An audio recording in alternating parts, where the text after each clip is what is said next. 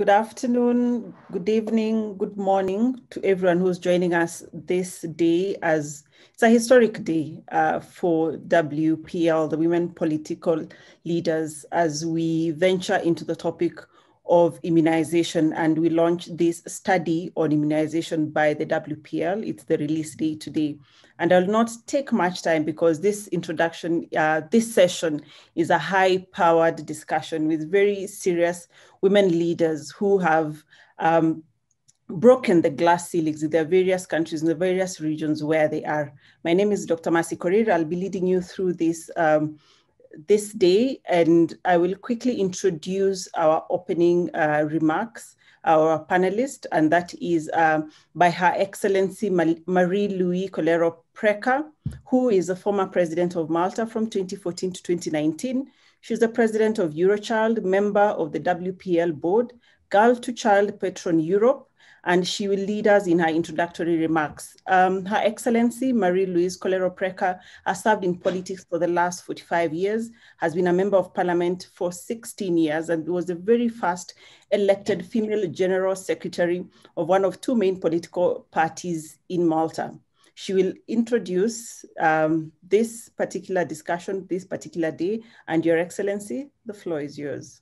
Thank you so much for your warm welcome, Dr. Korir. Greetings to our distinguished panelists and also to the audience following this important discussion. As a board member of Women Political Leaders, I'm delighted to be introducing today's discussion on the Global Study Report on immunization. I'm proud to say that this global study is one of the positive and very relevant initiatives of women political leaders. As we all are aware, the COVID-19 pandemic has brought about enormous changes in our lives. The ramifications have been felt acutely across all aspects of society and will be felt for many years to come. Data shows that almost 190 million people have been infected and well over 4 million have lost their lives to COVID-19. Vaccines have been one of the most effective tools that humankind has developed to combat disease in the last 100 years. They have enabled children and adults to survive, flourish, and contribute to society, while also preventing diseases from spreading. Taking my own country, Malta, as an example, achieving 95% rate of scheduled childhood immunization is reflected in the low numbers of childhood diseases occurring in Malta. On the other hand, misinformation surrounding vaccines continue to disrupt crucial immunization programs worldwide. Undoubtedly, misinformation threatens to have a profound impact on the reinforcement and expansion of global health systems, both currently and beyond today's pandemic. This affects mostly vulnerable people, including women and children and the poor. We need to keep in mind that no one is safe until everyone is safe.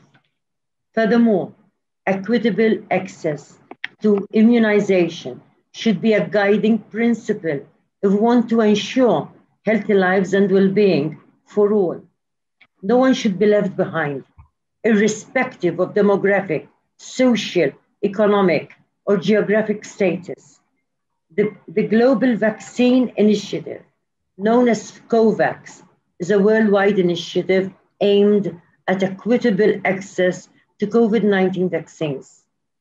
We not only know firsthand, but also research studies confirm that to have widely immunized population, political leaders and governments must invest in delivery strategies that generate demand, allocate and distribute vaccines, and verify coverage. Effective success can only be achieved through global political will. We know that no one is safe until everyone is safe. It is on this premise that women political leaders conducted this global immunization study to understand and highlight the views of different political leaders and governments around the world towards the necessary vaccination programs. I am delighted to announce that women political leaders will be launching the report today. The results of this study will hopefully equip political leaders with insight and actions on how to protect immunization programs for the greater good of the global society. The study consists of a survey of 151 political leaders from 59 countries and a focus group of 10 political leaders representing 9 countries. Among the findings, it was clear that political leaders in the study placed high importance on the need for vaccination programs to combat vaccine-preventable diseases. These political leaders also stressed the importance of a coordinated methodology on how best to contribute to successful immunization programs. Today's panel discussion will discuss these important findings of the WPL Global Immunisation Study. I will now hand over the discussion to Dr. Mercy Korir. Dr. Korir is an established medical journalist.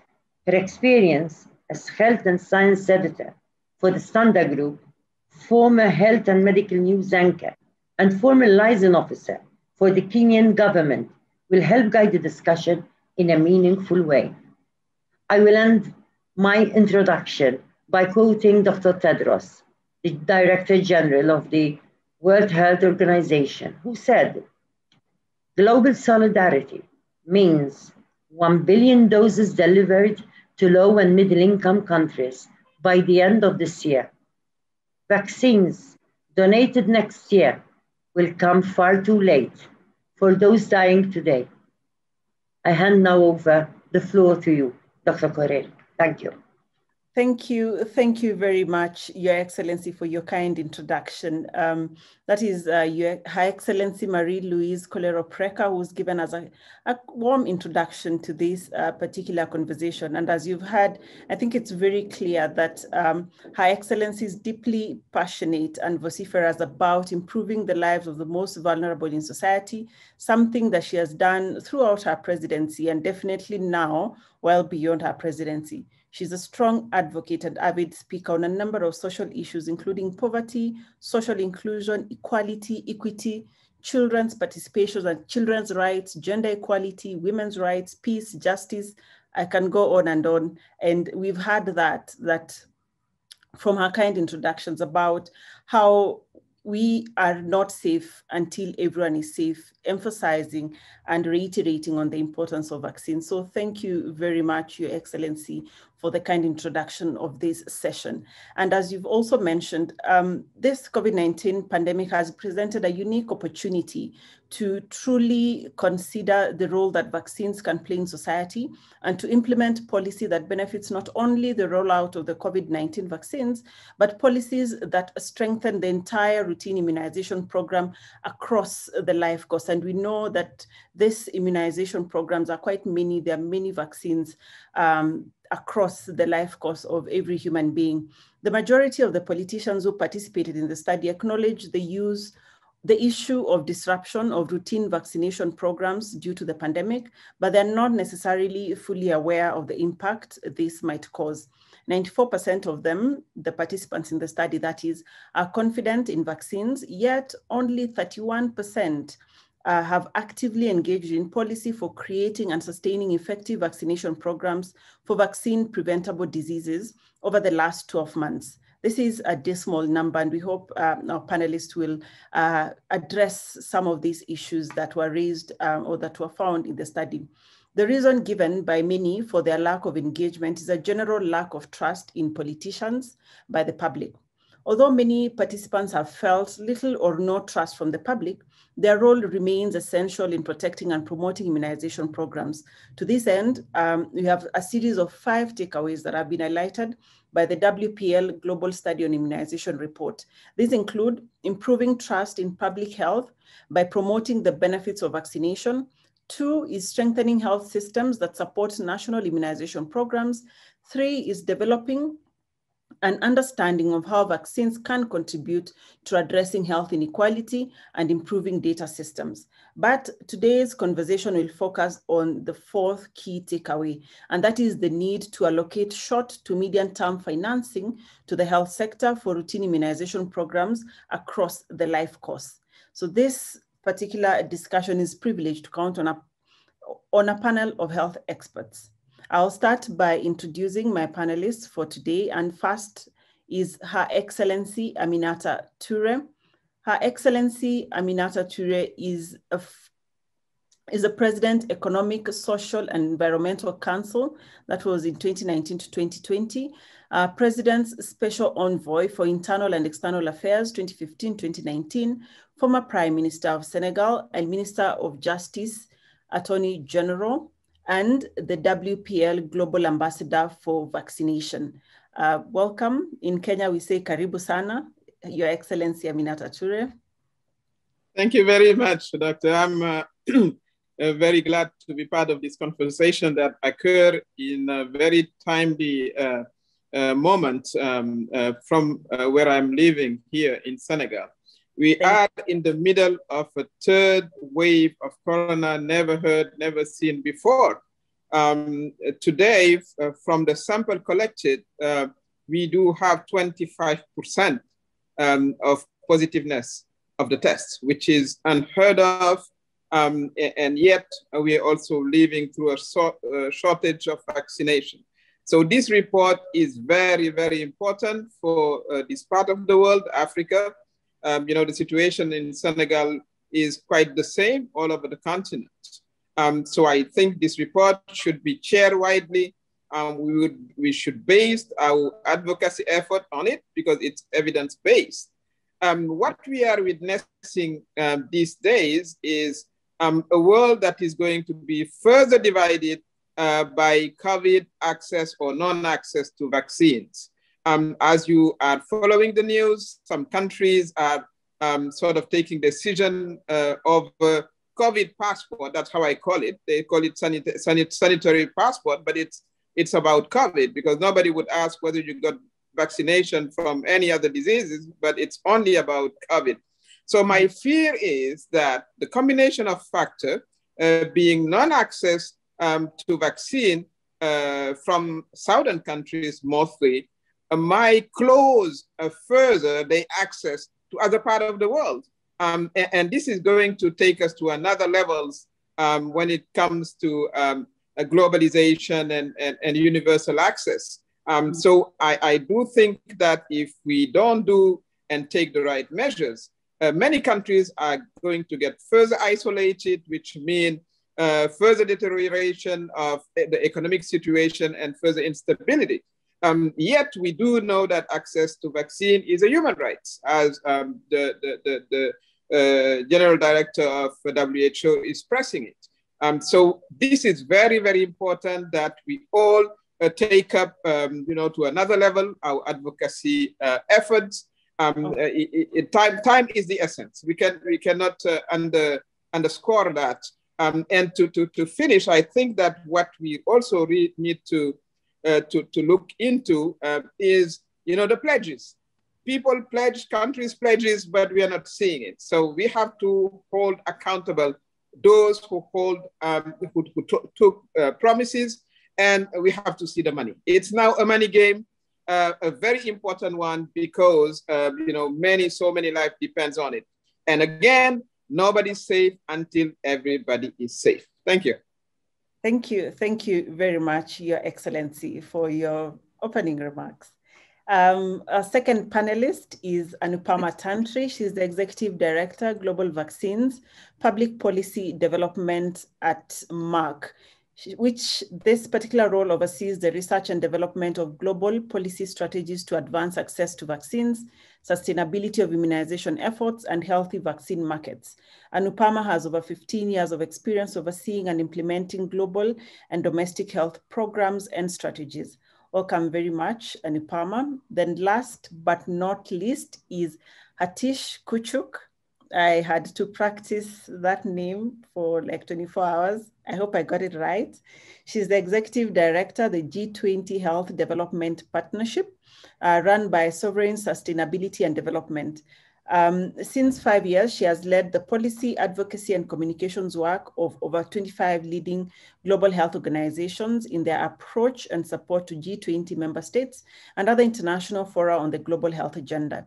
And as you've heard, we are in good hands. So welcome, Hatish, welcome, Aminata, Her Excellency, and Anupama Tantri. So I'll just dive in right to our first question.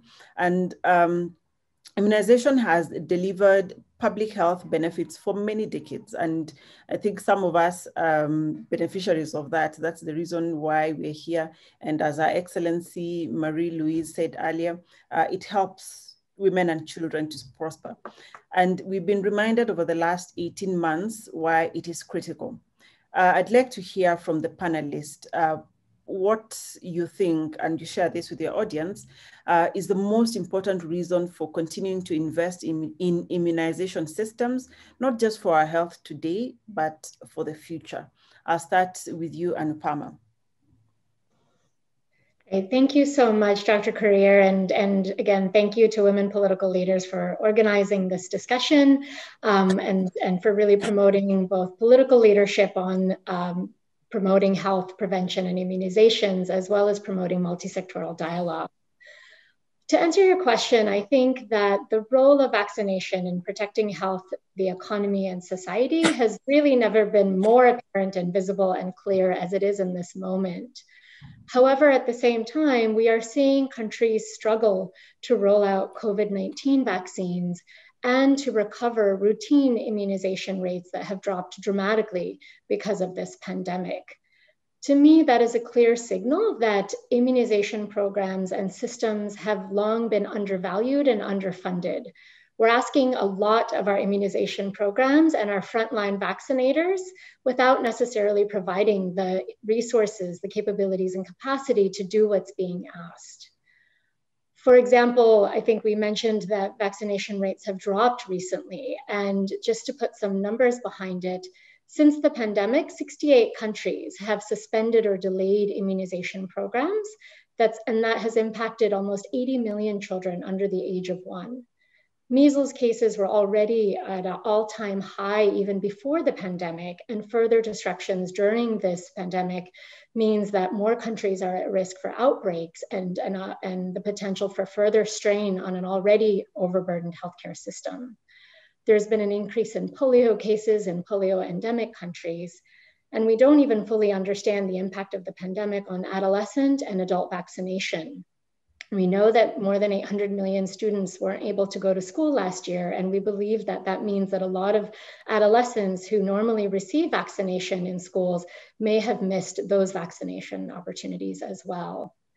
And even with COVID-19, we're seeing from a recent assessment that was done by the WHO and UNICEF and Gavi and the World Bank on readiness of countries to roll out COVID-19, less than 2/3 of countries that were surveyed, it was a survey of about 140 countries, had plans in place to train the number of vaccinators that are needed to roll out mass vaccination of COVID-19, and less than half had plans to implement strategies to improve trust, confidence, and demand in COVID-19 vaccines, which we know is going to be really important for high uptake. So really it's about ensuring that vaccination delivers on its full potential, both to end this pandemic and to protect communities from other vaccine preventable diseases. That is the fundamental reason for why we need to invest. There's so much data to show that vaccination is one of the most cost-effective public health interventions, and that it provides both societal and economic returns that go beyond the individual. With the exception of safe water, no other intervention has had that impact on mortality and on population health than immunizations. And as the report points out, vaccination is linked to many other government priorities. It can help to improve school readiness and performance.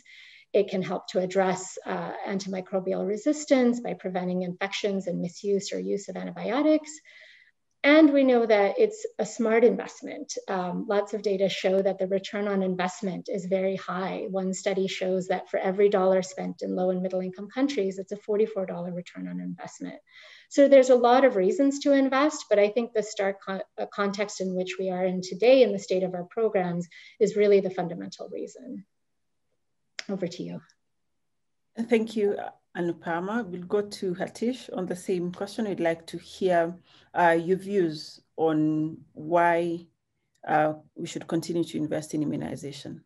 Thank you, Mercy. And from me as well, congratulations on this impressive report. It's very timely, and I can't agree more with Her Excellency Aminata Touré. This report should definitely be spread across G20 governments and more to realize the evidence-based feedback that you received from public and political leaders, because this is exactly what has been missing over the past few months. Over to Anupama's comments. The first and foremost crucial point in my view is the economic aspect. So when you look at the implications that the COVID-19 pandemic had, looking at the March statistics, $10 trillion have already been spent globally on preventing and managing this crisis. And by 2025, another 22 trillion are expected to be spent. And this is a massive hurdle on global economies and societies. So with that aspect, it speaks for itself, I think, that we need to invest in sustainable immunization strategies for the future. Having, looked at that this crisis has exceeded even the financial crisis in 2008, I think it's timely for our policymakers to realize that if we don't invest now, we might miss the boat again for the next pandemic to come, which might be caused through non-communicable diseases or through antimicrobial resistance emergencies.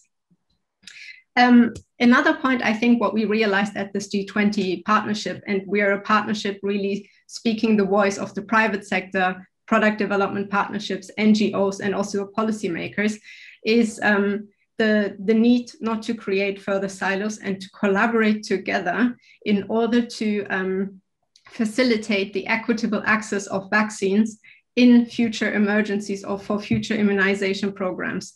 Because as Dr. Touré said earlier, a lot of money has been pledged throughout COVID-19. The impact hasn't been seen in certain parts of the world, but more than that, the equitable access was missing.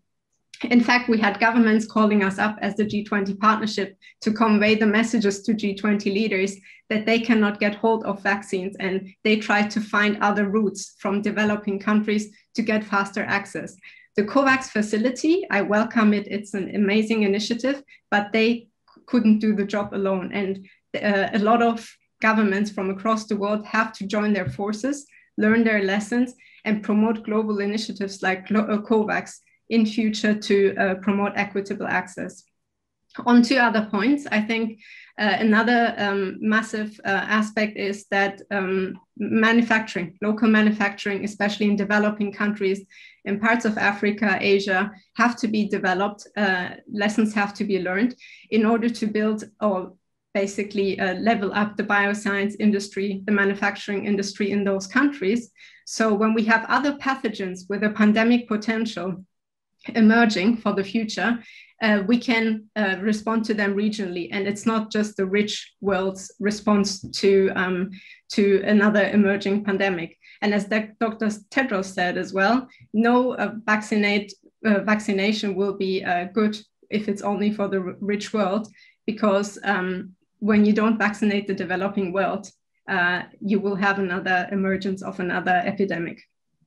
So with that in mind, my final point I wanted to make is also for future sustainable immunization strategies.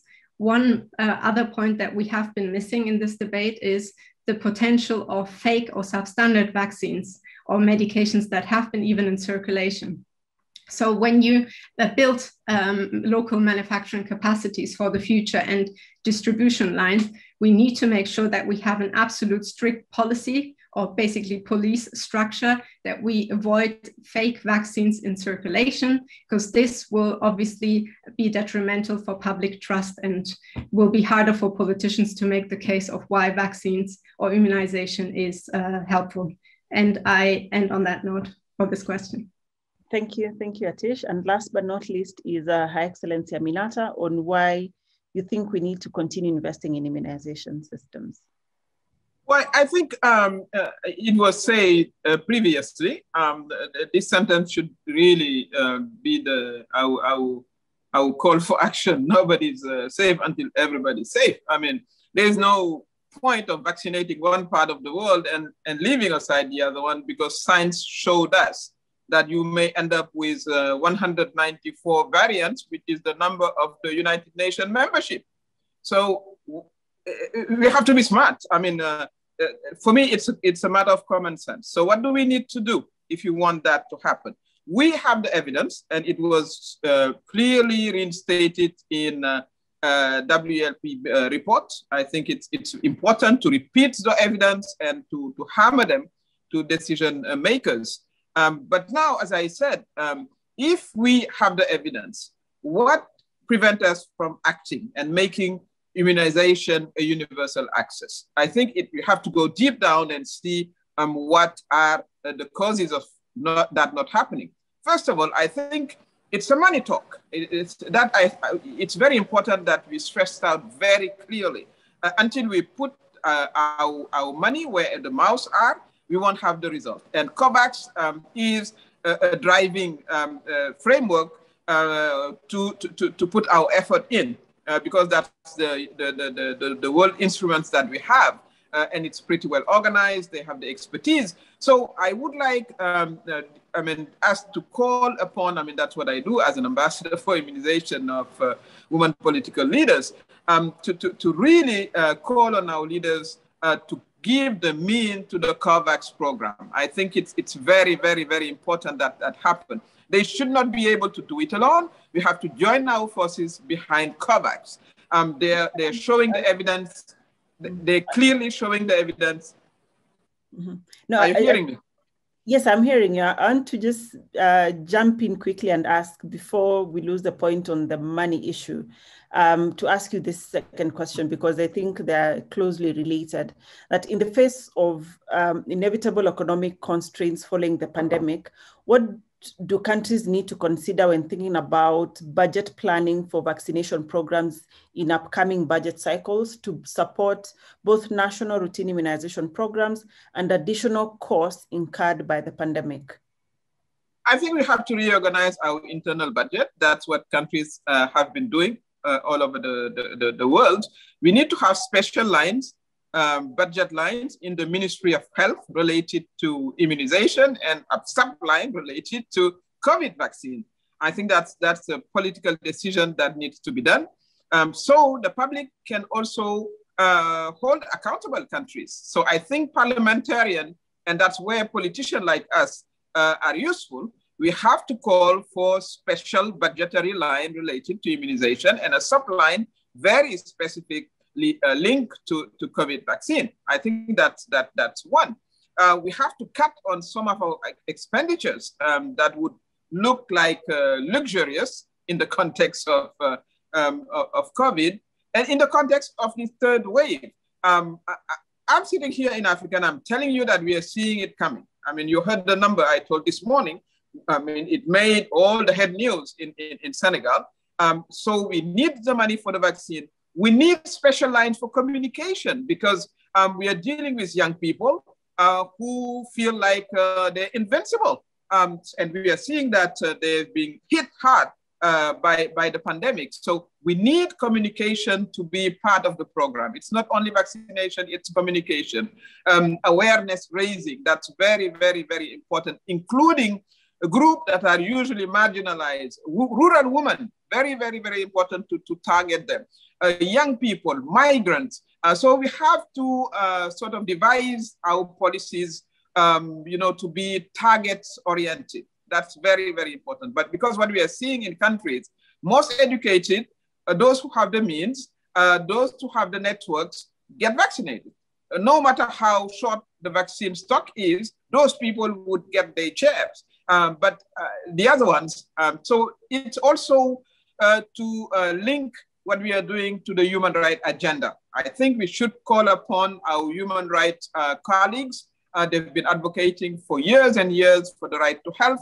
It's a good moment to take them on board on this access to vaccine and immunization. And last point, we have to make sure that we don't, sort of abandon the other diseases, because we don't want to lose the advantages of immunization that we had for decades, especially in Africa. So it brings me back to these budget lines of immunization that is very critical. Otherwise, we do know how we act as government. We just address urgent issues when we have the popular pressure, but afterward, we will have to catch up, because if you don't vaccine newborns, young people about the traditional disease that we know, we will head to other type of pandemic in the continent. So that budget line for me is very, very important.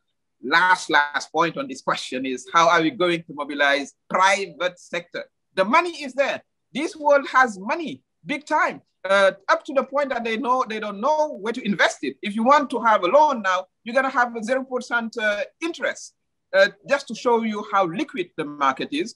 So we need to have some money that comes into the program. So it's the time to really scale up, escalate, aggravate social responsibility of corporations. Thank you very much, Your Excellency. And I like your point on, reorganizing the budget line. So I'd like to hear from other panelists. Anupama, what do you think countries should consider when planning for vaccine programs in the upcoming budget cycles? Then we'll come to Hatish on the same question.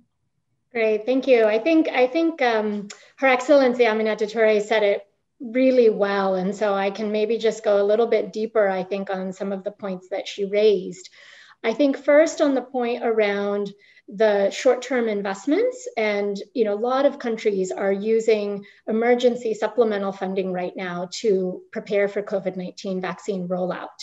They're using that money to support the data systems, the cold chain infrastructure, the vaccinators, the communication strategies, so that they can prepare to roll out COVID-19 vaccines.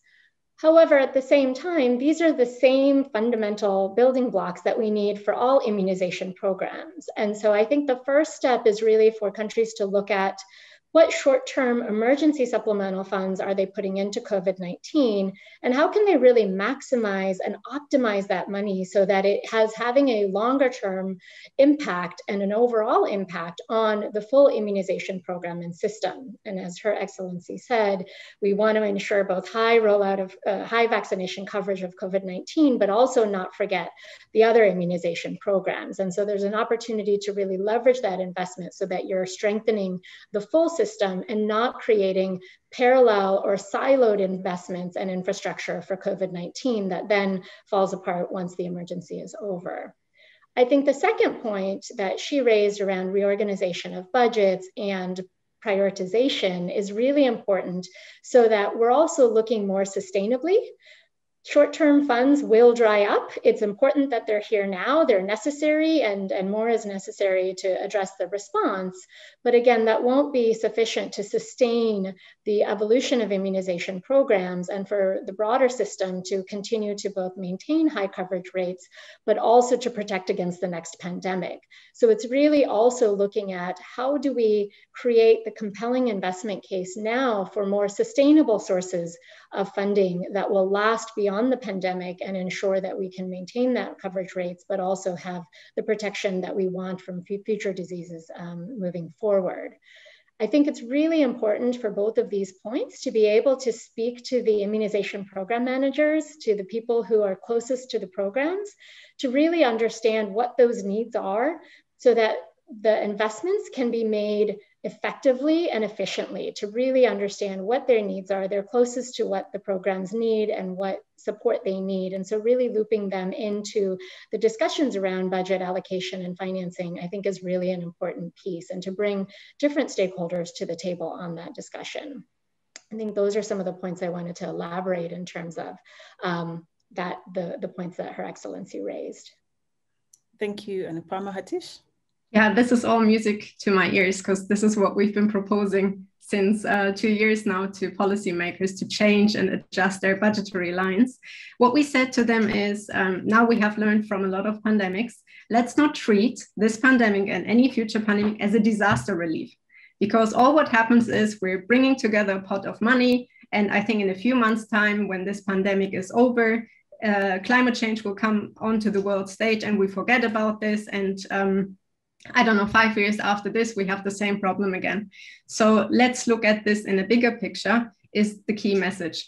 However, what we also proposed in the partnership is we say if you can't measure it, you can't fix a problem. So the key thing of readjusting budgetary lines is what we found in our discussions with politicians in parliaments around the G20 is that you need to hold your governments into account.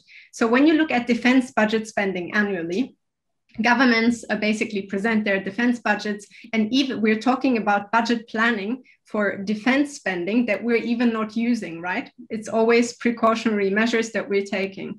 So why don't we do the same for our health or pandemic preparedness spending?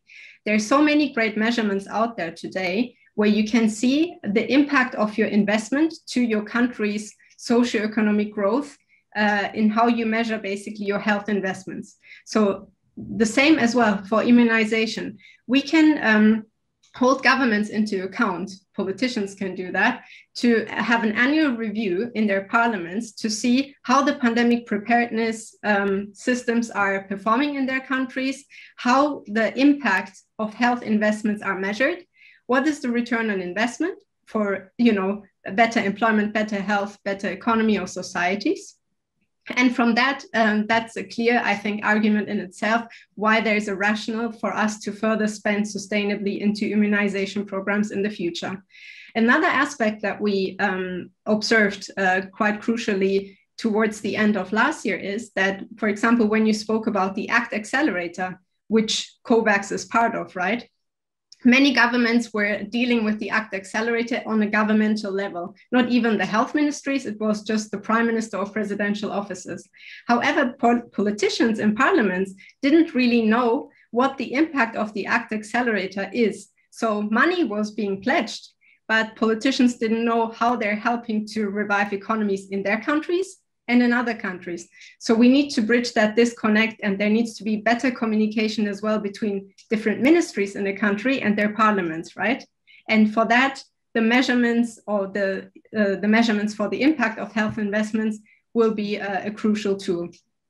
A last point from my side is we need to involve health, but finance ministers and central bank governors into the discussions of budget planning for future pandemic preparedness, because we have all seen that if we, I mean, this pandemic has put many people out of employment, out of schools, and it had a massive impact on our progress socioeconomically. So surely it's in their interest, which is why we welcome now that the G20 will have a standing global health meeting like the Financial Stability Board implemented from October onwards that will look at this basically the performance of national economies and their health investments. And this will be crucial and will basically hold governments into account to force them to reorganize their budgetary planning and see the implications of health into economic and social terms, because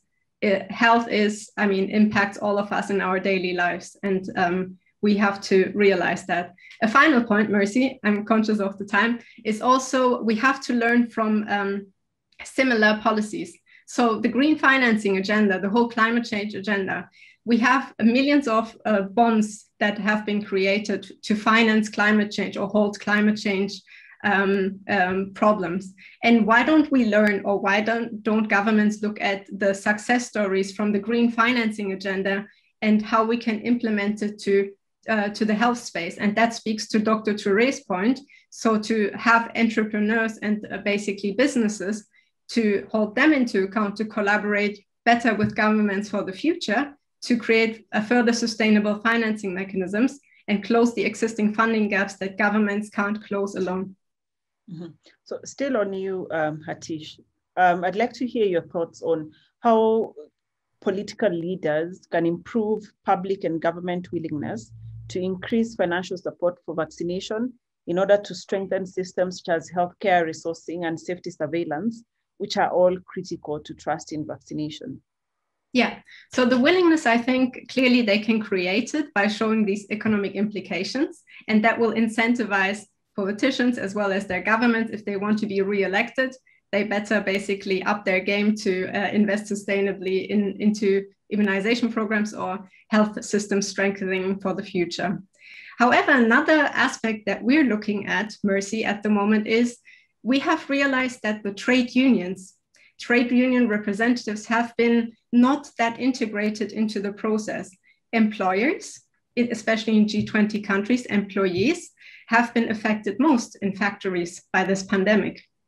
And I think for a future discussion, and especially in G20 economies, or in some of them, trade unions have a big impact. We need to integrate the unions of the voices of trade unions as well, because they will hold governments and politicians accountable as well to respond faster and more sustainably, because no factory owner or no employee wants to lose their jobs. And I think this is a tool how to create willingness amongst policymakers as well, amongst obviously many other arguments. But I think this is a main thing that we have been seeing that's missing in this crisis to date. But I hand over to Dr. Turia Apama.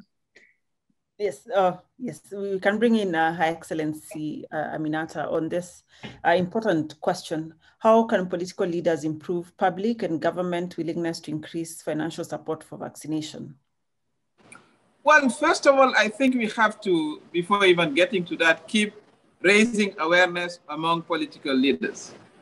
Because as you know, we have a tendency to go wherever we believe the public mindset is, not to get nobody want to get the people upset. But sometimes we have to take measures. I'm gonna give you an example. We are in the middle of a third wave here. I'm not very sure any political leader want to come back to restriction measures that we will necessarily need to take if we want to handle this pandemic. So we've been seeing political leaders shifting from a position to another according to political interest. So I think we really need to have an advocacy point where we need to support government that will have to take some specific measures to end this pandemic. So I think that let's not undermine that. Let's not assume that all political leaders do the right thing in the context. So let's keep bringing evidence. Let's keep sharing good experiences with them. What they can do, they're parliamentarian, first of all. So they should support the budgets that show this budget line that we talk about. They are very much close to the political base.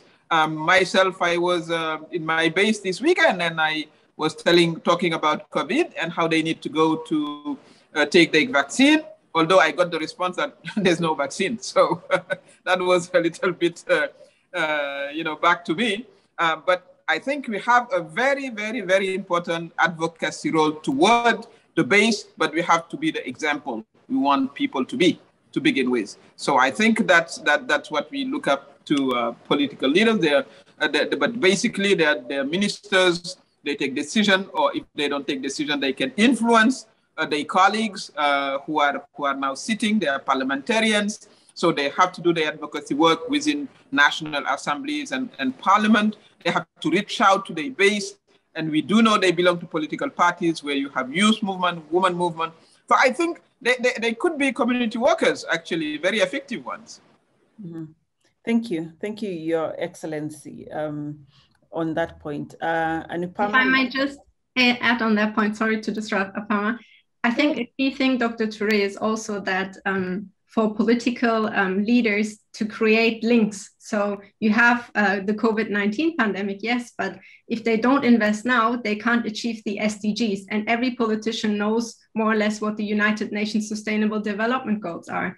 And if we don't invest into immunization now, well, we have seen that people dying from COVID have been mostly people who had chronic diseases or cardiovascular diseases. So to create the relations between diseases with outlook to climate change, but also the UN's Sustainable Development Goals, this is when you attract them more to make a change. Sorry to interrupt. Yes, you made a very good point, Atiche. But unfortunately, we live by the day as politicians.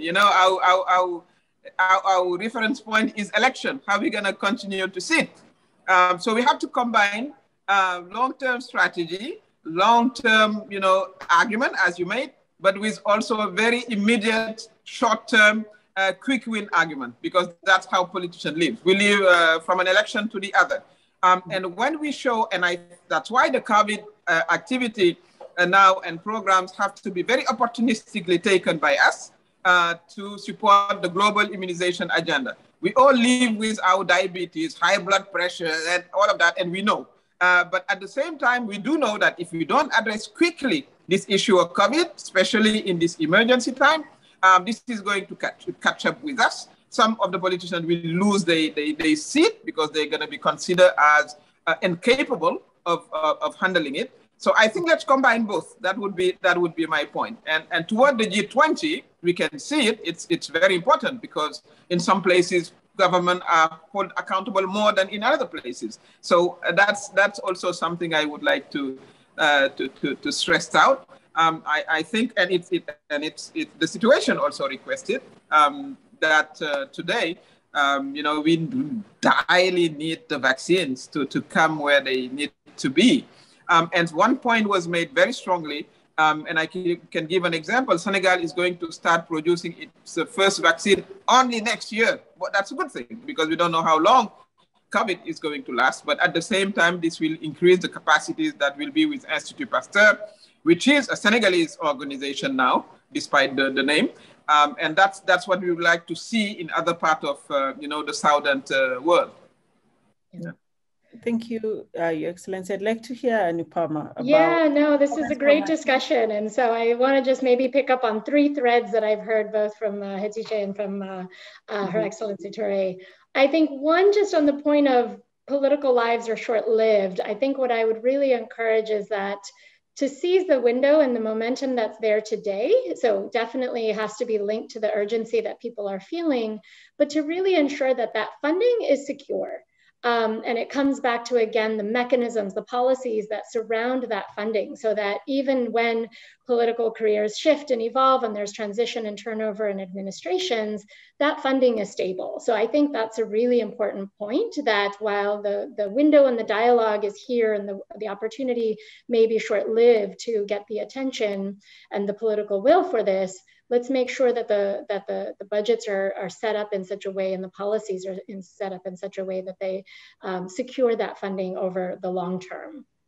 I think to the point on how to harness that political will, I think Hatice made a wonderful point about trade unions. And really what we're seeing is that this pandemic has put immunizations on all different sectors' radar, from businesses, employers, tourism sector, education sector. And so there really is an opportunity to harness that collective understanding, a collective appreciation, and a collective voice. And there's actually been quite a lot of work happening across the business community and across employers through a variety of initiatives, both through the World Economic Forum, a platform there of businesses and employers coming together to talk about how they can promote vaccination, as well as an initiative called Convince, which is a multi-sector coalition, including the International Business Council. And so really a lot of wonderful opportunities where different sectors are coming together. And I think to harness that both on the global stage, but also then the affiliates and the linkages there at a national stage, I think is really important.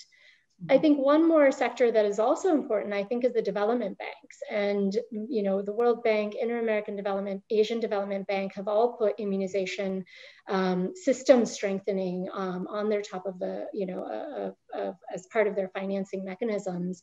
And even for countries that may not need or want that funding, it's still an important signal, especially for ministers of finance, as Hatice noted, for those that are really looking at budgetary decisions, financial fiscal decisions, to see that these institutions are signaling that investment in this space is important, whether they're needing that funding or not. It's still a really important signal. So I think there's a wide variety of sectors, stakeholders that really can be brought to the table. I think one last point I want to raise, which kind of comes to the point, and the report raised this issue of vaccine hesitancy. And I think we see in the report that among political leaders, the majority, and I think Dr. Korir, you said this in the beginning, the majority of political leaders see the value and importance of immunizations and the need to invest. And I would say that the same holds true even for the public. There's a variety of global surveys that show that the public does largely support immunizations and investment in immunizations. And we're in an environment where there's a lot of questions being raised, there's an explosion of misinformation and disinformation. And so those questions are only natural. But for me, that should signal to our political leaders the need for more investment so that our systems can actually provide the right information through the right channels. Her Excellency mentioned the importance of communication strategies right now, and all of that takes investment. And so I think that environment to me isn't a signal to say, walk away from immunizations. It's one to say, let's invest more in immunizations so that they can do what they need to do and really address people's concerns and questions in this environment and have the capabilities and capacity to do that. Over to you. Initially, Anupama, you talked about vaccination offering a high return, investing in vaccination offering a high return on investment. Could you share some examples of how decision makers have invested and allocated resources well to deliver value for money in immunization programs? Sure, there's lots of different examples of what countries are doing, how they're funding and investing in this space. I think just, again, really clear signals of value for money come from when countries set strong elimination targets, control targets, and they achieve those. And prior to this pandemic, many countries had been achieving measles elimination.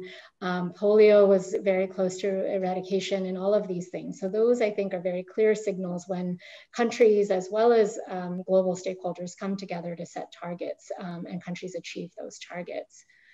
I think one thing, though, for countries to consider is that sometimes there's definitely a need for more investment and more resources to support immunizations. But there's also a lot of opportunity to look at efficiencies in the system and how can you better link your investment to performance. And an area that I think is worth exploring is performance-based financing. And there are many countries, the US, the UK, Colombia, Argentina, Indonesia, that are either have performance-based financing mechanisms in place or are exploring them. And what it really does is better link national government funding to either local governments, who are often responsible for delivering immunization programs, and links funding to performance. So you get accountability of also how that funding is being used and a better way to show what that return on investment is. But it can also link funding to the actual vaccinators, the healthcare workers, to provide incentives for them to achieve high vaccination coverage rates. So it's a way to sort of make your money work harder and to really link it to value for money and to show that performance is being achieved and the outcomes are being achieved. So it's one example. I think just a second example I would note as well is that there's a lot of global stakeholders that are also looking at the evidence and trying to generate that so that governments can more easily understand what works, what smart spending, what kinds of interventions they need to make. So there's a new alliance, for example, on advancing health online that's really looking at the role of social media and vaccine confidence. Part of its mandate is to invest in research, to really understand what works. How do we leverage this tool better so that it doesn't create more disinformation or misinformation, but really does promote confidence and trust and provides people with the right information. So when global stakeholders come together to invest in that research, that is evidence for governments to understand, okay, what is going to be smart spending? What's the right interventions that I can draw from? And again, hopefully that makes it easier for them to show value for money that they're investing in evidence-based policies. Mm-hmm. Thank you. Over to Hatice and Her Excellency.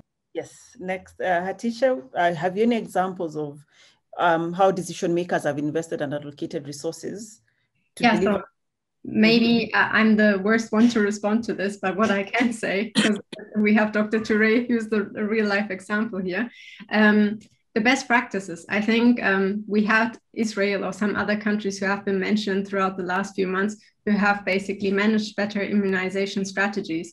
I think what's key is that the WHO, who created the independent panel on pandemic preparedness and response, that global entities like these have to do a report in the next few months of which country performed well in their immunization strategy. And by bringing this together in a report, it will help other countries to learn the best practices or lessons from other countries.